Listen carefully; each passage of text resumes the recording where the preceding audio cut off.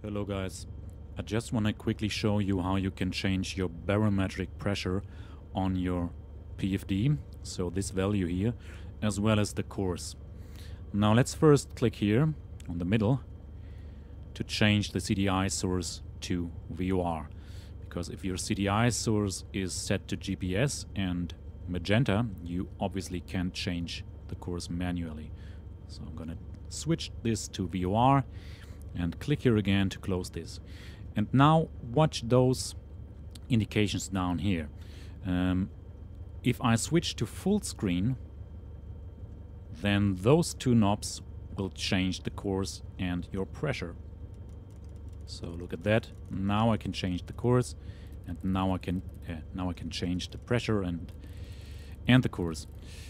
So you simply have to switch to full screen.